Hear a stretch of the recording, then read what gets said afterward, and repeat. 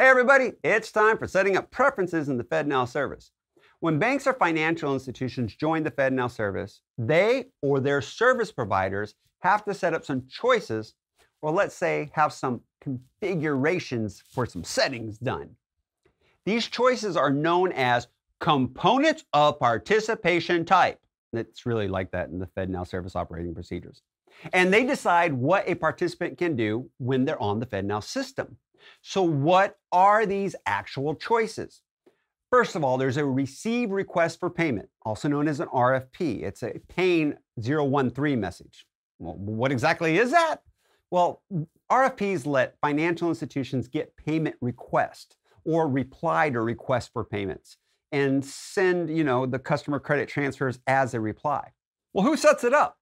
More like who turns it on? The Federal Reserve banks do. When a participant joins, if they ask to have the RFP option turned on, they get it turned on, or they can turn it on later. Now, can you see it in the FedNow system? Yes, you can see it, but if you want it turned on, you got to talk to your Federal Reserve Support Center rep to get that happen. Then another setting is the maximum transaction value for a customer credit transfer. So what exactly is this one? It's the highest amount of money a bank or credit union can send in a customer credit transfer. Of course, to receive, you have to be able to receive at the maximum. But you also, when you go to send, can't send above the Fed maximum. But you can set a lower limit than the Fed's maximum amount. Please note, you might be able to set, you probably can, set your limits within your software application from your service provider. And you may want to leave the Fed amount at the maximum amount, but it's a great, secondary control just in case if you want to have it set there. All depends on how your system and service is going to work.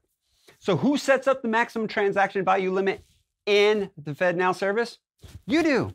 You as the participant, or maybe your service provider does. Can you change the maximum transaction value limit? Yes, you can. That one is editable. But there's a default limit, which is a bit less than the maximum allowed. So if you want to raise it, you can to that maximum. Now, if participants want, they can set a different amount, but it must be a whole positive number in US dollars and more than $1. Our next setting is the reserved receiver FI response time. What? Yeah, let's go into this one in a little bit more detail.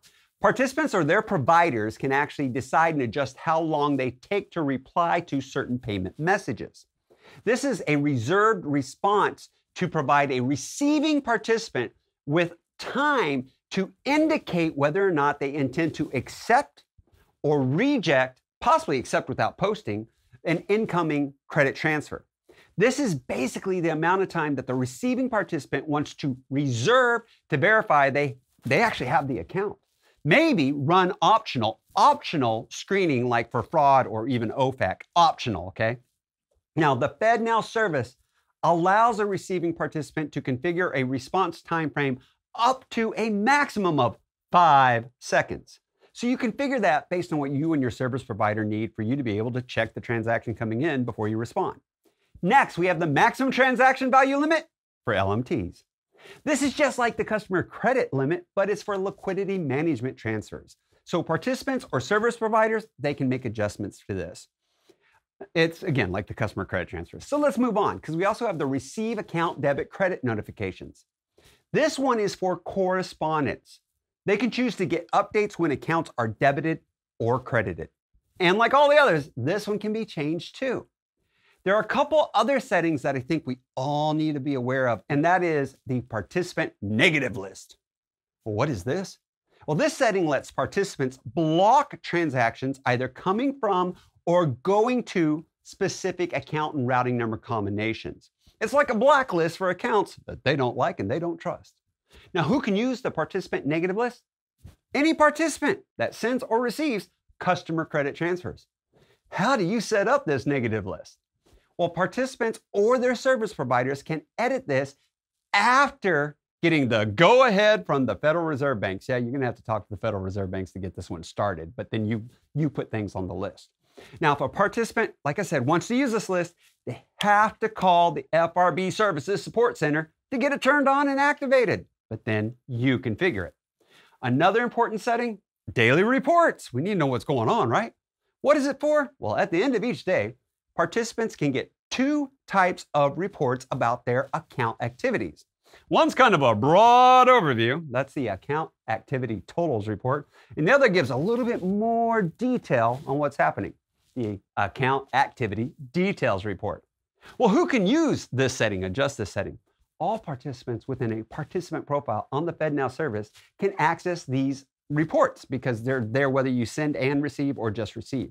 How do you set it up? Well, participants or service providers, they choose these reports how they want. I mean, it's done when you go to onboard, it's configured, but you can configure it later too. Now, by default, you only get the account activity totals report by default at the end of the day, but they can change this to get whenever you want. If you are a settlement only or correspondent, just overseeing respondents, you will get a special combined report that summarizes each participant or respondent that you are in charge of. Again, reports are configurable, and a lot of the reports are also what we call on demand. So if it's not automatically sent at the cycle day, don't worry, you can request it and have it right then and there. Make this even a little bit more simpler. Participants using the service have settings that they get a tweak. You can create a negative list for certain accounts to help preventing fraud and scams. Yeah, so you basically negative list, you ain't getting in. You can configure daily reports, account activity totals report, and the account activity details report. When and how are they, sent? Are they ever automatically, or do you just get them on demand? You get to configure that stuff. You can reserve time for verifying incoming transactions, but only up to 5 seconds. 2-in-1, you can set maximum limits for credit transfers and LMTs. And you can configure the receiving of notifications, especially as a correspondent. And finally, are you going to work with those requests for payments? When joining FedNow, participants or their service providers set up these choices about payments and the limits, and the reports too.